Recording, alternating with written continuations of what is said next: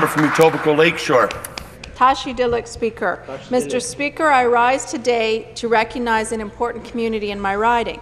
The Tibetan community has enriched the lives of all residents in Etobicoke-Lakeshore with their rich culture and heritage.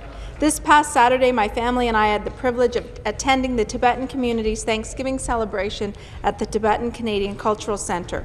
This celebration marked the 50 years of exile of the Tibetan people and was an opportunity to thank the government and people in Canada and India.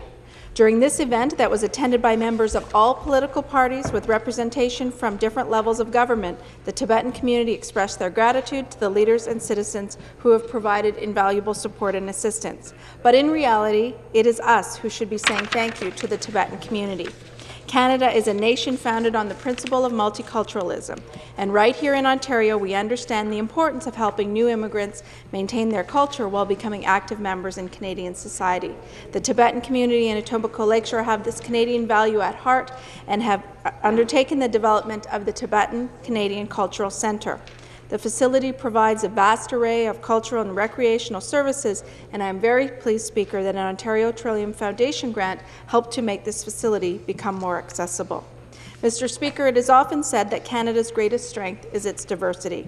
In Etobicoke-Lakeshore, we are stronger thanks to the efforts of the Tibetan community. Thank you, Speaker.